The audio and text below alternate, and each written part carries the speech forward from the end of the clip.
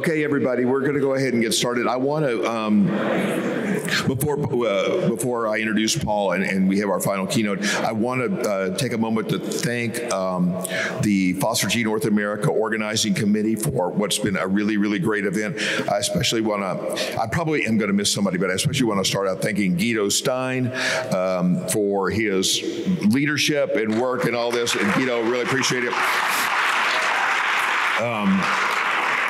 So much work. I would like, if people who are on the committee at the end of Paul's keynote, if you want to come down here, we'll do a group photo. I want to, other people, the committee has been so great. Michelle Tobias, our community lead and social media outreach. Thank you so much, Michelle.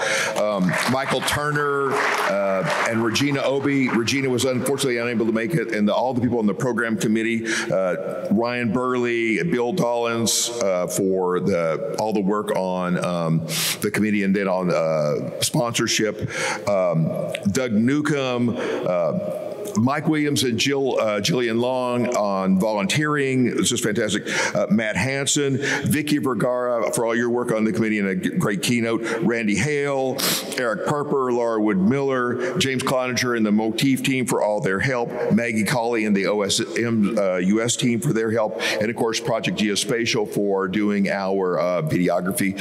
And we will, this session will be recorded. All the plenaries were recorded. The government sessions were recorded. Fed GeoDays are recorded, and they're going to be available in the next couple of weeks. The Project Geospatial website will have them there. So if you have any trouble, just reach out and we'll get it. Okay, so I'm going to just, and I don't think I missed anybody, I'm sure. Oh, and thank you for the Delaney event staff, Caitlin and Cindy, just fantastic work. That was really nice. And to all of our speakers, I mean, thanks to all of you. I mean, you are all the speakers, and Vicki, I think you did such a great job saying it's just us. You know, there's no big corporation or whatever. It's just us, your programs have been so wonderful. So our closing keynote is going to be by Paul Ramsey. Paul, many of you know, was co-founder of the PostGIS project in 2001. He's been so active in these in the FOSS4G community as a speaker, as a leader. He's a senior geospatial engineer at Crunchy Data, working with some of the thorniest geospatial problems around. And it's really a privilege to have Paul close out FOSS4G North America 2023 as our closing keynote. Thank you, Paul.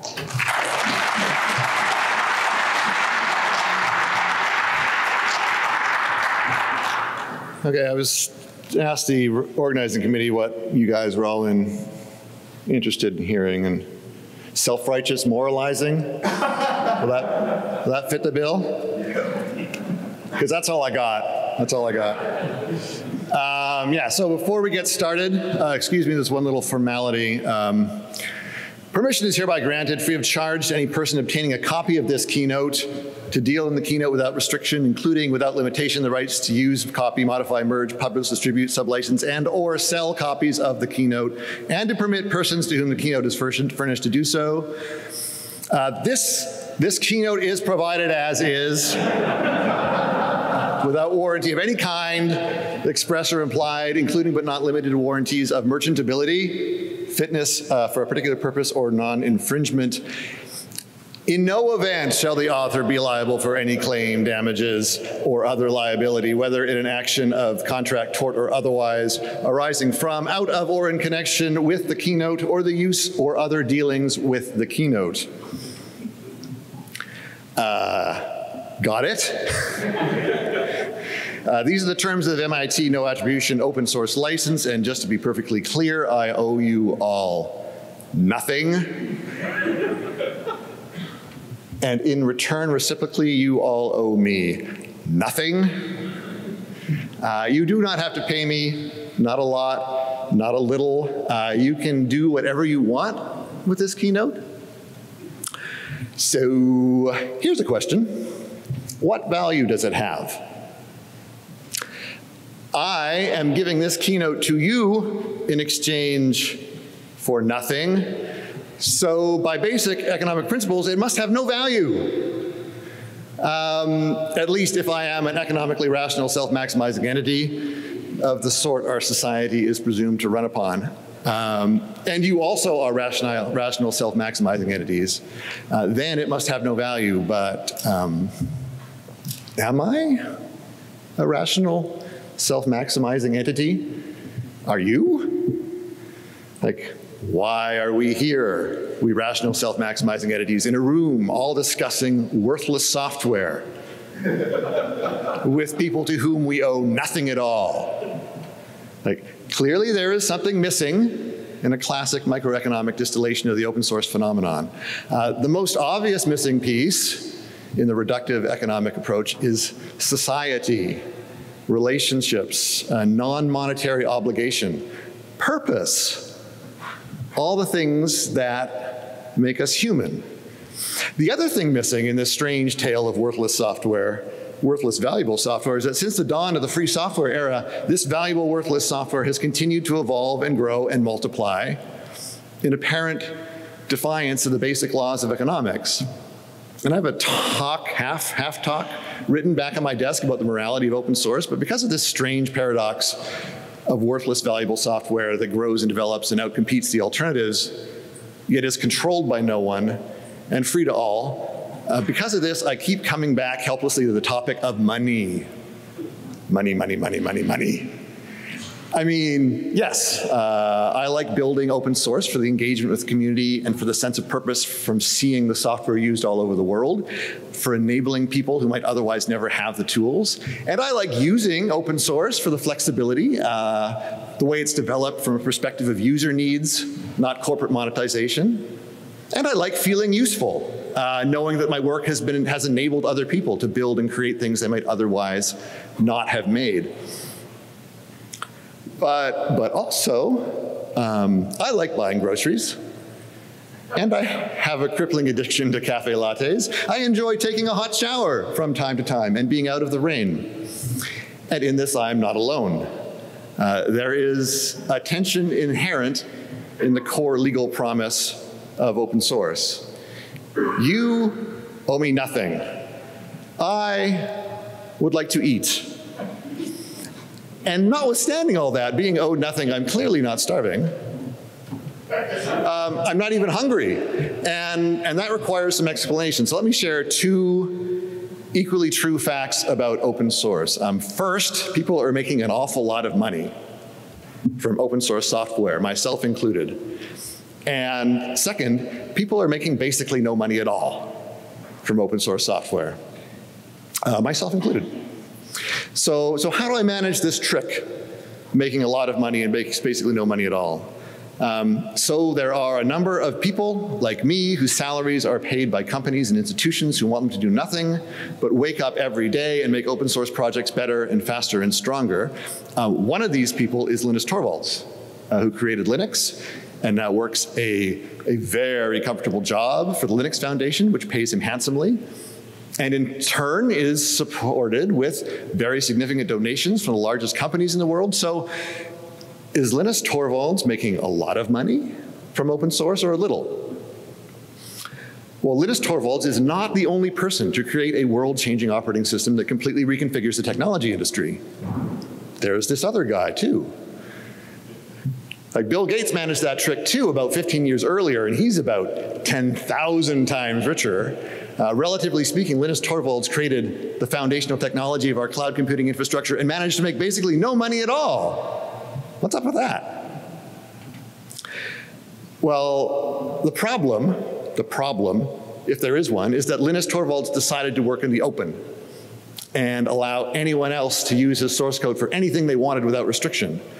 And as a result, his software got more useful to more people more quickly than anything that Microsoft ever sold. It's just that the good part of the open source, the freedom, is not consistent with forcefully extracting fat stacks of dollars from the economy. And the Free Software Foundation has some bracing words about the virtue of software freedom, in contrast to other development models. They say, there is nothing wrong with wanting pay for work or seeking to maximize one's income as long as one does not use means that are destructive. But the means customary in the field of software today are based on destruction. Extracting money from the users of a program by restricting their use of it is destructive. because the restrictions reduce the amount and the ways that the program can be used. This reduces the amount of wealth that humanity derives from the program. The Free Software Foundation very much does not consider Bill Gates to be a good citizen, notwithstanding the malaria fighting and polo fighting and the climate researching and all the other good stuff that he's funded since his original sins. Back in 1986, at the dawn of free software, Byte magazine interviewed Richard Stallman, the, at that point, undisgraced founder of the Free Software Foundation. And I found this part really interesting. Byte asks, a cynic might wonder how you earn your living. And Stallman answers, from consulting. When I do consulting, I always reserve the right to give away what I wrote for the consulting job. Also, I could be making my living by mailing copies of free software that I wrote and some that other people wrote. But as long as I can go on making a living by consulting, I think that's the best way. And then Byte, being curious people, ask, what is currently included? I lost my place. What is currently included in the official GNU distribution tape? And Stallman answers, right now, the tape contains GNU Emacs, Bison, MIT Scheme, and Hack. Now, before I go on, I want you to imagine mailing away money, $400 in today's money, to MIT, and getting back in return a magnetic tape containing Emacs, Bison, Scheme, and Hack. Close your eyes and luxuriate, right, in the idea of a computing environment so simple and pristine, but at the same time so empty and lonely that a tape copy of these weird bits and bobs is worth taking the time to mail away for. Ah, simpler times. Anyways, we live in the present, and from the original profit of free software, we get the following modes of making a living while not engaging in IP licensing or restricting the uses people can put software to. Consulting and mailing magnetic tapes around. So first, consulting. This is a huge one, and almost nobody talks about it much. But the simple expedient of holding knowledge in your head about a niche topic, like a piece of open source software, and then selling access to that knowledge in the form of an hourly fee. This is really the whole game. If I got laid off by Crunchy Data tomorrow, and I sincerely hope I do not, the very next day I would be hanging up a shingle saying, come rent my knowledge of PostGIS and Postgres and web mapping technology. Consulting really is the perfect match for open source software, since there is no real barrier to entry. You find a piece of software that turns your crank, you build up expertise in it, and then something, profit. So for a new project or a small project, consulting is usually the only way for the project to capture value. Like the life cycle of most open source projects is to start very small with a developer or user base of one. The developer is solving their own problem. Now, if the developer is very, very lucky and very good, they can build that initial seed up to a small community of users and maybe some other contributors. With even more luck, that community will bring the project into use at some institution somewhere that is willing to pay some money for some work. And at that point, according to the 2023 Tidelift Open Source Maintainers Survey, at that point they will join the 36% of open source developers who earn more than $0 from their work, although they will probably not join the 13% who earn most of their income from open source work. A number of the projects in our own ecosystem are developed largely on a consulting basis. GDAL, the ubiquitous image handling library, PDAL, the library handling library, QGIS, to a shocking degree, frankly, for a project of such size and influence. QGIS has developers earning livings through consulting. You can hear, perhaps, in my voice, a certain reticence about celebrating the consulting model. Consulting can happen around projects of all sizes, of all maturities. It doesn't require startup funds or any particular organizational scale. So you almost think, is consulting the magic bullet? No, it's a foundational piece, and to note that people with expertise can leverage that expertise into services revenue, but it has some serious issues when it comes to maintaining large pieces of critical software infrastructure. First, the kind of business that consulting generates tends to be new features oriented. This is maybe fine when the software is new and growing for exploring capabilities, but as the software matures, it can lead to features that are built and then abandoned. and to a lack of focus on the kinds of things that customers don't want to pay for. Things like continuous integration, code modernization, platform support, packaging, documentation, all the things that add resilience and stability to software and community. Consulting can build projects that are large, but often fails to build projects that are strong. Second, the intermittent nature of consulting can easily burn out contributors. I know quite a few people who ended up leaving open source work in favor of corporate stability. The project is not well served when the maintainers are living a precarious existence. They'll take on jobs that are bad for the project just for the money, or they'll just leave. And the project will risk abandonment if another maintainer does not come along. So what's the answer? Clearly, in an ideal world, there would be organizations that can consolidate the value that the world is getting from free and open source software and use that money to hire maintainers on a full-time basis at industry competitive wages. And that brings us to Richard Stallman's second source of free software income, selling those magnetic tapes, which, as it happens, is a specific example of distribution.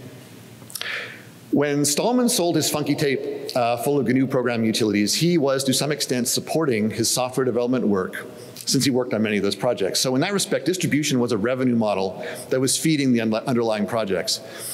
But distribution revenue isn't restricted to just the people who work on the software. Free software is free. It's free to copy, free to change, free to do anything you want with. So distribution revenue won't necessarily go to people who are good at free software development. It will go to people who are good at distribution. Dun, dun, dun. So when I was installing Linux on my computers back in the late 90s, I would get a copy of the latest version of Red Hat by mailing an outfit called Walnut Creek Software, who would ship me a little stack of CD-ROMs. And this money was collected by Walnut Creek for the service of collating the software, burning it to a disk, and mailing it to me. Red Hat Linux, the business that actually built the distribution, compiling all the parts, integrating and testing the full operating system, they got nothing. And the thousands of people who actually wrote the software, the libraries, utilities, the very kernel that Linus Torvalds was working on, unpaid as a Finnish graduate student at the time, got nothing. Distribution is an incredibly powerful choke point in the software economy because it is the place where convenience can be converted into dollars at the highest rate. And convenience is one of the few things that open source consumers will pay for. Before I get deep into distribution, I want to go back, roll back to my rosy vision of organizations creating value around open source and using that income to pay for open source maintenance because I work for an organization like that. They are not just a theoretical construct or wishful thinking. There is a thing called a professional open source support company. Crunchy Data is a professional open source support company. Red Hat is also a professional open source support company. How does this work? What is the value that such companies provide? Why is it worth money? My favorite explanation of this model comes from a guy named James Dixon from Petaho, and he calls it the beekeeper model. Basically, the idea is that open source developers are kind of like bees. They get together and they produce this wonderful, tasty honey, which you would love to eat, right? But they also have this kind of alien culture that you don't understand. And if you annoy them, they might sting you. Particularly for big, stodgy enterprises with lots of internal rules and procedures, interacting directly with an open source community is like trying to get honey in your tea by reaching your hand directly into a hive. Right? It is not going to end well. What the stodgy enterprises need is an organization to mediate the relationship between the big, stodgy end-user organization and the freewheeling, weird, and potentially painful free software community. And the insight here is that there is a lot of value in this mediating role. There are things that a company that is alert to the needs of its clients can do, things that communities never will. One of the things that Crunchy Data did early in its existence, selling Postgres support into the US federal government, is to write a STIG for Postgres. Do you know what a STIG is? Yeah, there's some people nodding. It is an unfathomably boring document. that walks you step by step on how to configure the software in a secure way. And only if your software has a STIG that you have followed will be approved for development or for deployment on government systems. Every single component of a big government system, from the OS to the database to the web servers, will have an associated STIG document. And believe me, there is no way I will ever write one unless someone backs up a huge dump truck of money in front of me. Incidentally, there's also a thing called Common Criteria Certification that requires us to review every single commit made to the code base. And in order to maintain Crunchy's Common Criteria Certification of PostGIS, I regularly review every single commit to the PostGIS code base.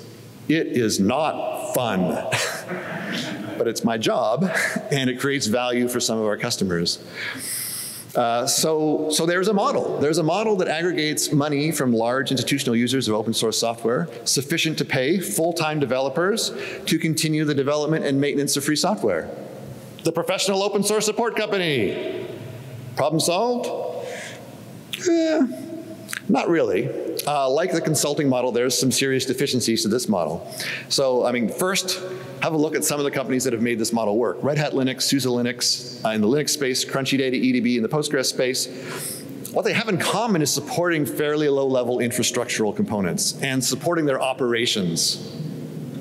Basically, people don't pay for support until they go to production, and they only pay for production support for systems that are mission critical.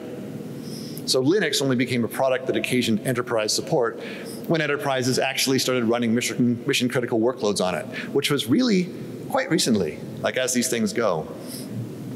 So this is all well and good for infrastructural software, but it doesn't do much for front-end tooling, it doesn't do much for data science, user-facing desktop software like QGIS. The professional support model found a niche, and a good niche, in mission-critical production deployment, but not much more.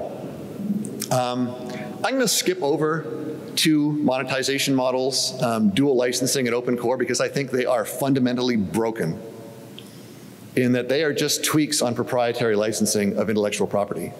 Like, the long run trajectory of these models is toward corporate control, not community expansion. Like, for example, here is a partial list of well-known open core companies that no longer distribute their software under open source. Why? They're all profitable, but none of them presumably was profitable enough for their venture capital boards. So they dumped their open source licensing. So I really don't think that relicensing or open core are going to be the most important future models for building value around open source. The model I do think important and will stay important for the next 10 years is open source in the cloud.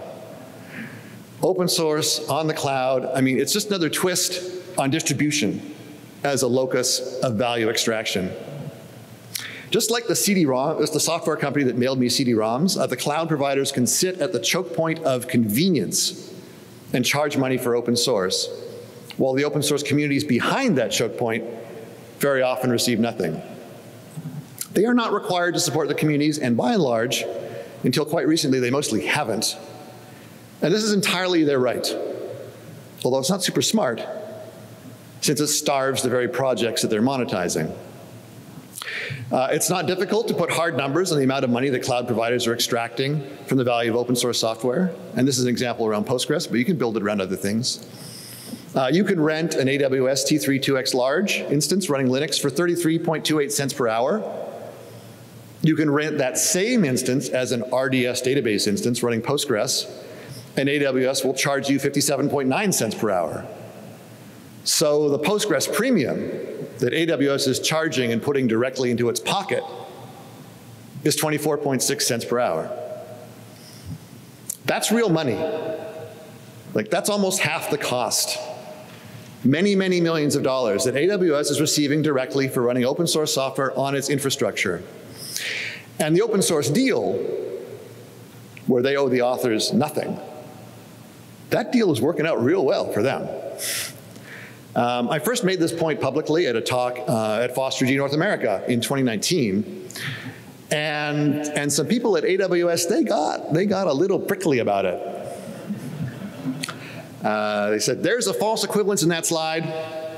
Using RDS is not the same as launching EC2 and downloading a database engine. It provides many additional features. Okay, fair point. In slicing up the total value of the AWS offering of the server and the database, I missed a slice, right? The AWS management backplane. So I wondered, like, how much was that backplane worth? So I asked, how much of the value over and above bare EC2 would you say AWS, the AWS part of RDS, is providing? 10%, 20%, 50%, 80%? To which he replied, I don't know the answer to that. It depends on what it would cost a specific customer to build and operate those capabilities. Which made me a little mad, right? The implication is that all the money that customers are paying for RDS is for the server and the backplane. That's the only thing of value in the offering, the only thing customers are paying for, which is completely infuriating, right? And also, correct?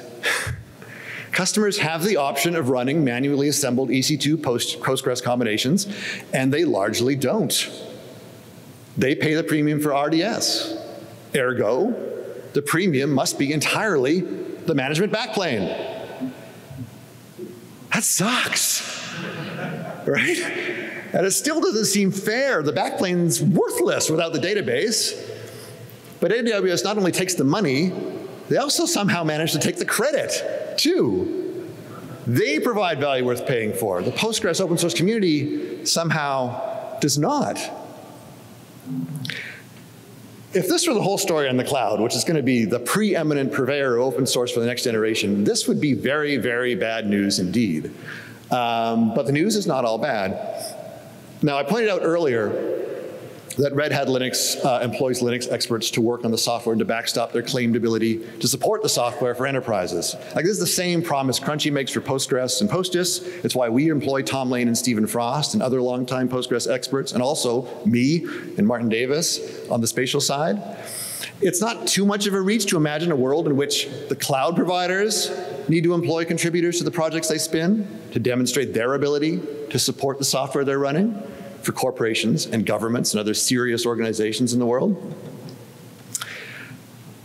Back in 2019, when I first rolled out my AWS premium argument, I pointed out that at that point, AWS employed exactly one of 28 active Postgres contributors, which was frankly one more than I thought they employed.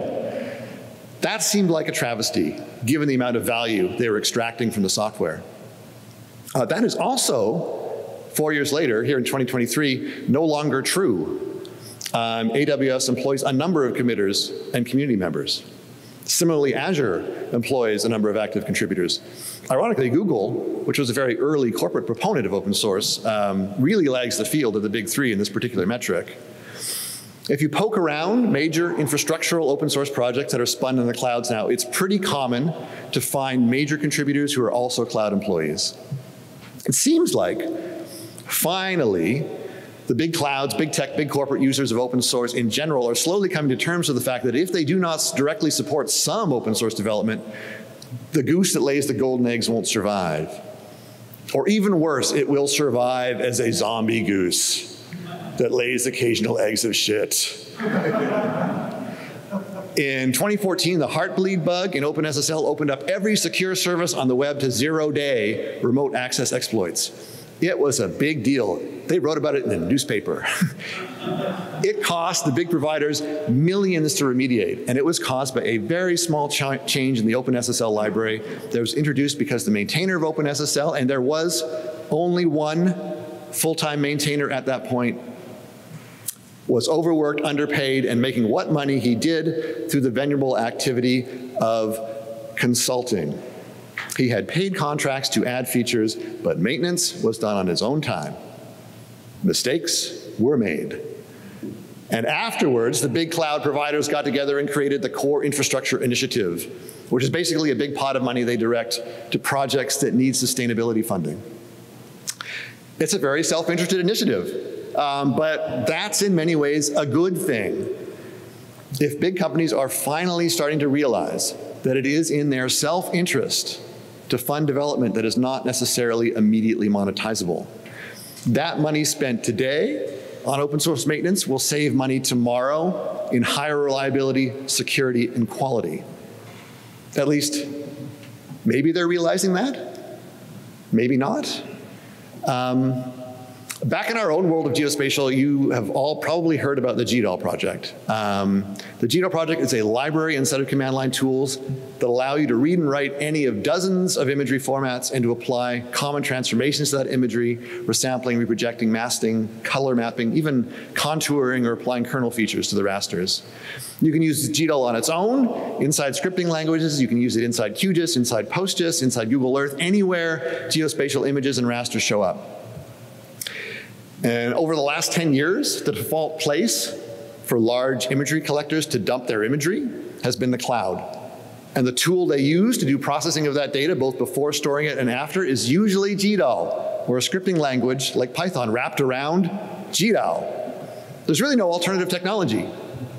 GEOINT either works well, or the trains stop running. So, who's getting business value from GEOINT?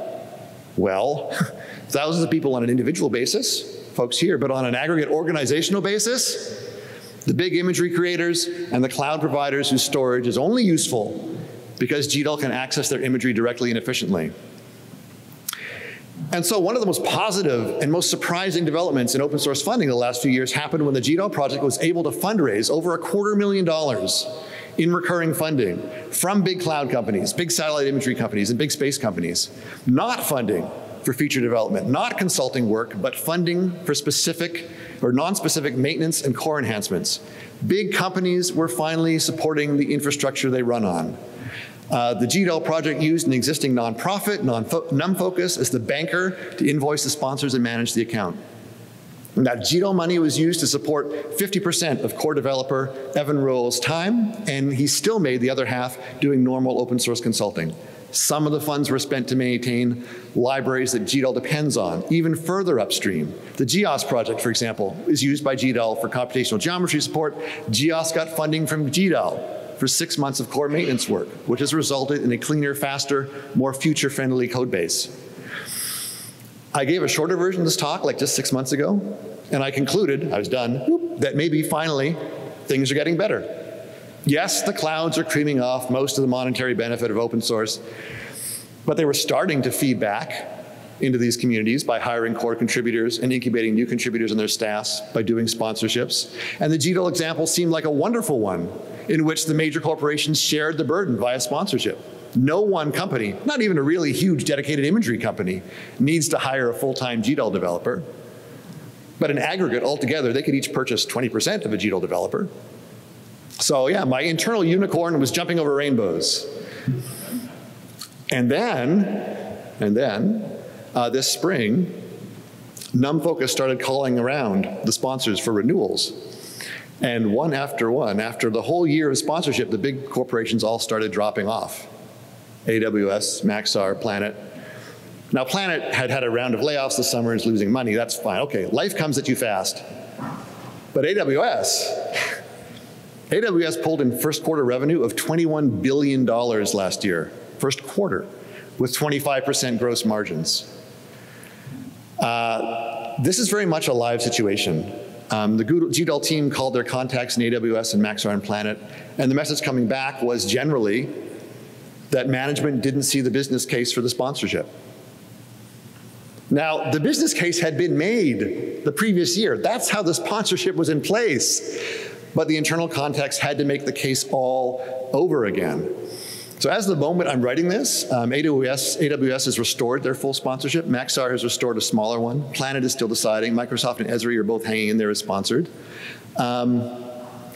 While it's great that the GEOINT funding is still mostly in place, things have gotten better again, it's made me question the core premise of the effort. And the core premise is that corporations could ever fully appreciate the operational importance of supporting the open source software they leverage value out of. The individuals, the people we talk to inside the companies, they get it. They understand, they convey the message upward, but the organization itself is constantly thermostatically returning to the plain fact that with open source, it says right on the package, they own nothing. And our allies in these corporations, they have lives and careers. They won't be in the corporation forever. They won't be willing to spend reputational capital on the effort forever. This would be the moment for someone in the audience to stand up and yell, corporations are just maximizing shareholder value. Corporations are just maximizing shareholder value, you idiot.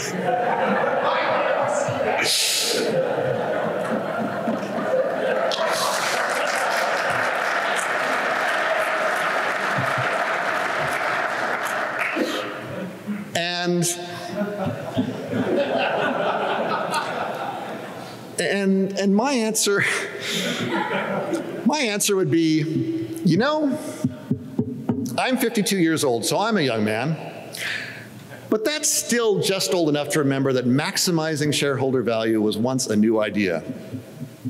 That there used to be a different rule. As recently as 1980, managing to maximize value over a number of stakeholder groups. Shareholders, yes, but also employees, customers, suppliers, and the local community. That was considered the corporate management best practice.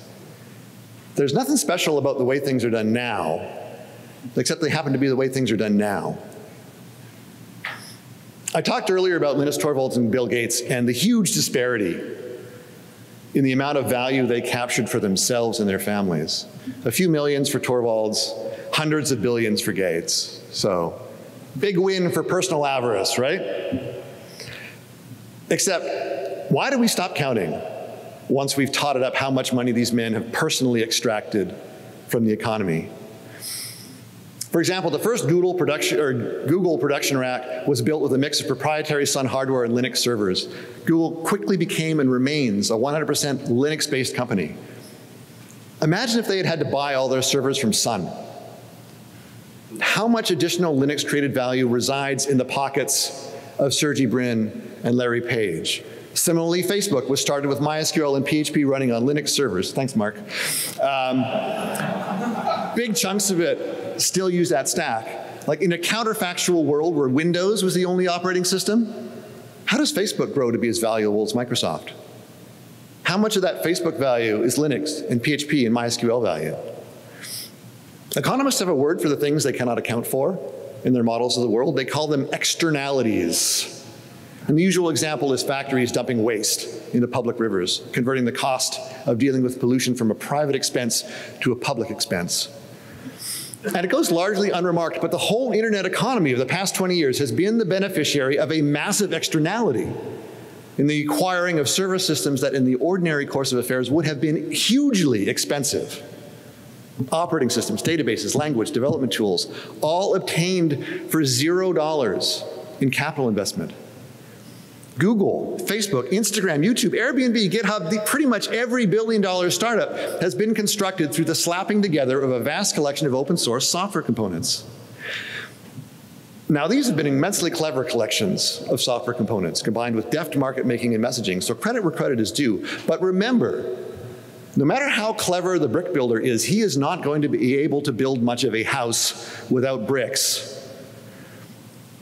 So let's update our evaluation of Bill Gates and Linus Torvalds. How does our evaluation of these two extraordinarily consequential innovators change if instead of asking ourselves how much value they captured in the market, we instead ask ourselves how much value they created for society? It's a very different valuation, isn't it? On that metric, Linus Torvalds' social capital is just as impressive as Bill Gates. And why would we care, how much value they created? Because we live in a society, and we all share in that created value in a way we do not necessarily share in that market-captured value. As a society, we already recognize that markets are bad at solving certain kinds of problems. Here's a thought experiment. What would the interstate highway system look like if it was built and maintained entirely by a voluntary consortium of trucking companies?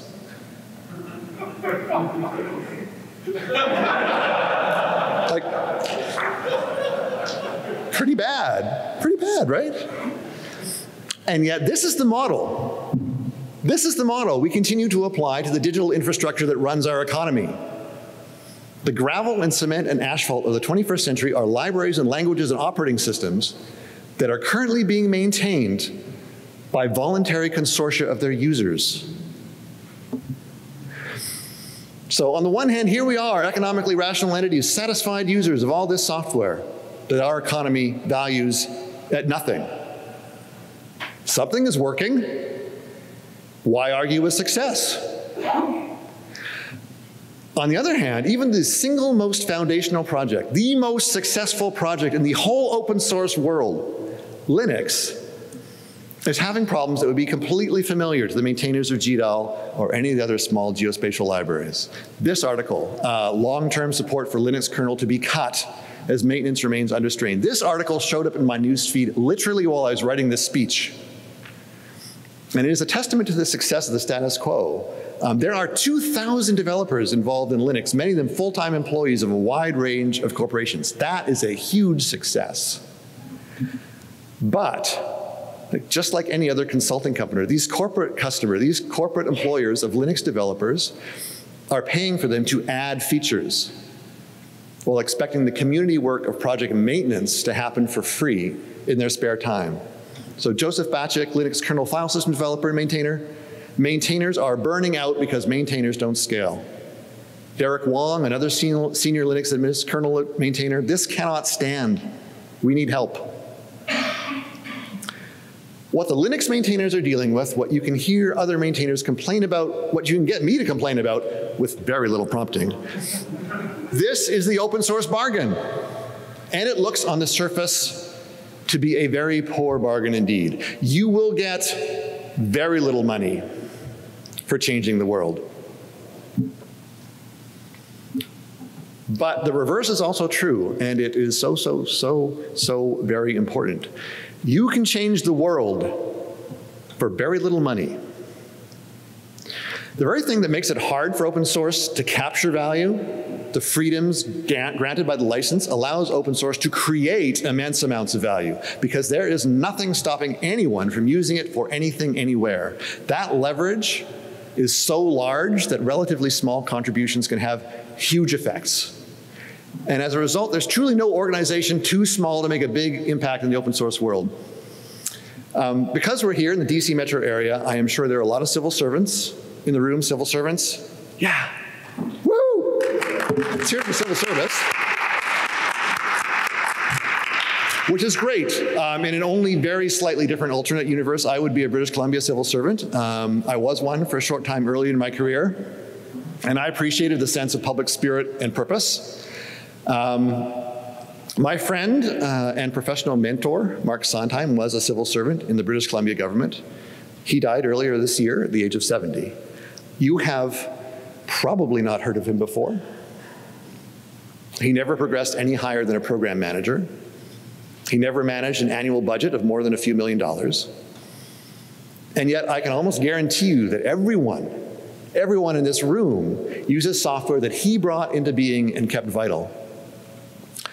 PostGIS came into being in 2001 in my small geospatial consulting company. The very first production PostGIS system stored 1.5 million records of the British Columbia Digital Road Atlas. This is a program that Mark managed.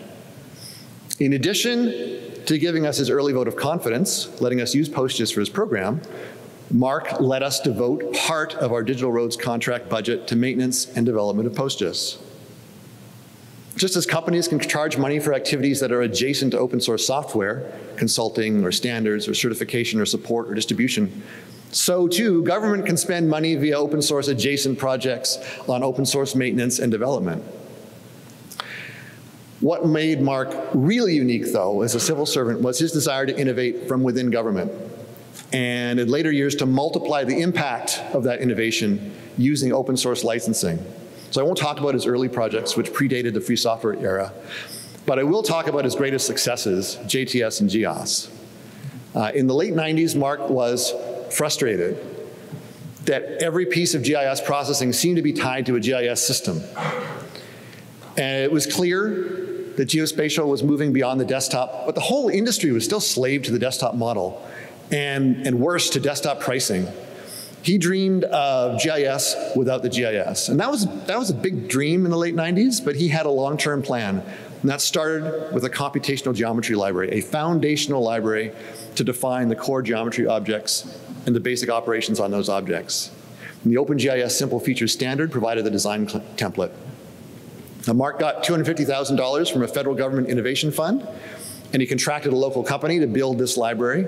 And in the contract, he specified two things. First, that the copyright would be held by the company, not the Queen. And second, that the software would be released under an open source license. Now, the first requirement ensured the government didn't lock up the software in an intellectual property office. And the second requirement ensured that the company didn't do basically the same thing. The result was the JTS topology suite, the Java topology suite, which you'll find in GeoServer and GeoTools and any other spatial software in Java. JTS was translated into C++ and connected to PostGIS by my company a few months after JTS was first released. That C++ port is called GEOS, and you'll find it in PostGIS and GDAL and QGIS, Shapely, really any other C or C++ based open software. You'll also find JavaScript ports in your web maps. You'll find Golang ports and Rust ports and so on. It is truly a foundational piece of infrastructure, and it only exists because of the innovative spirit of a single British Columbia civil servant. Just as we've forgotten that corporations used to care more about more than shareholder value, we've forgotten the government used to consider itself a source of innovation. And not derivative value capturing innovation like the cell phone taxi service or the hotel in your house service, but foundational value creating innovation. Who created the basic research that led to electronic computing? The Army. Who was the first customer for the integrated circuit? The Air Force. Who built the first internetworks and brought the first routers? DARPA. Where was the World Wide Web invented? CERN. Where was the first graphical web browser developed? The University of Illinois. Who built GRASS, GIS? The US Army Corps of Engineers. And why is there still an active research and open community around GRASS? Because someone in the Corps, I'd love to know the story, someone in the Corps had the smarts to open source it in 1999. Government and civil servants can develop and seed new innovations and lay down infrastructure that will be used for decades to come. It doesn't even take a great deal of money. It just takes the vision to look a little distance over the horizon.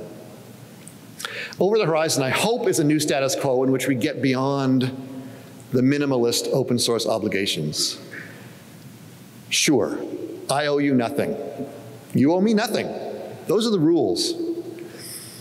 But beyond the rules, there is the context. We do, in fact, depend on each other. We do live in a society. So what can we be doing in the complicated and intransigent present to make this society better? We all have our roles and we all have our context. What can we do now? Open source developers and maintainers. They need to recognize that money can be surprisingly hard to move, and they need to be proactive to build the channels for money to flow for them. Like, no amount of goodwill in the world will help fund open source maintenance if the channels are not there for the money to flow. Yes, we have consulting, we have professional open source companies, we have sponsorship programs, we have GitHub sponsorships and Patreon. We still need more. One of the key success factors of the GEDO Maintenance Fund was bringing NumFocus, an existing organization with financial controls and full-time staff to handle the logistics of moving money, bringing NumFocus into the picture. It made working with the large corporations way easier. But even so, that's not enough, because the sponsorship model doesn't work for the broader public sector. Governments are mostly not allowed to do sponsorship. We need to do better. Open source maintainers also need to keep innovating on models to monetize their value add. The primary value add developers have, above raw software, is their human capital, their knowledge and their social connections to other developers. How do we monetize that? Mostly we give it away. We give it away on message boards and at conferences like this one. The most common monetization strategy is the one I've used for the last 10 years, is work directly for a company willing to pay for that open source human capital. But that doesn't work for many organizations that can't afford to hire one whole human. My colleague, Howard Butler at Hobu, has been experimenting with a new model lately of providing fractional development support for PEDAL, delivered live via Slack. It's a novel approach. It opens up another channel for the money to flow in increments smaller than a whole developer, without tying the money to new feature development. We need more business innovation of this sort. Open source development is a partner between users and developers. And developers, we need to do our part. One of the big surprises I've found, particularly after giving a speech like this, one of the big surprises I've found around open source and money is how frequently organizations are willing to fund. It's like, oh, you need money? Boy, we can get you money. Once they know there's an administratively simple way to move the money. It's about moving it. It's not about having it or even having the will to spend it. It's about opening up the mechanisms to move it. The private sector users of open source. They need to step up to the funding channels that already exist. There's already lots of mechanisms for project sponsorships and for micro-donations via GitHub and Patreon. These mechanisms are mostly ignored by corporate users. But they shouldn't be, because to ignore them is to build castles of software on foundations of sand. A recent change I've noticed is that large software organizations are carefully mapping out their software dependency chains for legal and licensing purposes. The EU CRA, that's probably going to result in even more of this so-called supply chain, software supply chain mapping. These maps should be used not just as compliance tools, not just as liability shields, they should be used as investment tools. These maps show you what software you depend on. So make sure that you keep it alive and healthy. What you do not water will not grow. For software organizations making money by monetizing open source, and naturally I'm staring aggressively at cloud vendors, they need to step up and directly fund and staff the maintenance of the software they spin and the critical dependencies of that software. These are big organizations. They know the dependency structure of their software. They have open source program offices. There is no excuse. They are doing better. The directionality is good. They need to do more still. Finally, the public sector. And I lay a lot at the feet of the public sector because it is the foundational institution of our society. And we are talking here about society building. If the public sector does not lead, the rest of society cannot be expected to follow. Do we truly believe that open source software is infrastructure? If we believe it, then the public sector should act like it is. Like in the short term, follow the example of my friend Mark. Be creative with funding vehicles already in your grasp. Insist contractually that your vendors work in the open, that they make them deliver under open source licenses, managed in public, with complete documentation and reproducible builds. Pay a little more for good development practices. Break applications up into reusable, generic core components and the parts specific to you. Insist on reuse of common upstream libraries and pay for contributions to those libraries as a normalized part of development. Remember, modern software is not built with 1 million commits to one repository. It's built of work spread out across a huge collection of software that is then brought together to solve a problem. If your vendor is not working and frankly billing you to improve upstream libraries, then they are working against your interests and against society's long-term interests. Get rid of them. In the longer term, use the power of the purse. Cloud software is going to be required to submit bills of materials, software chains of dependency. That is a roadmap to a requirement that some percentage of spend be spent on maintenance.